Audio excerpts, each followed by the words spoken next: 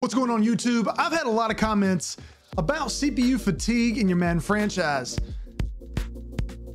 So I do have something very, very simple for you that will fix this issue. Let's get right into it. All right, guys, so here we are in our menu settings of franchise. Now you can either do this at the very beginning of your setup for your franchise mode, or you could do it if you're in the middle of a current franchise. You can do it now or at the end of the season, whatever. It doesn't matter. You can do this before, or after, or during.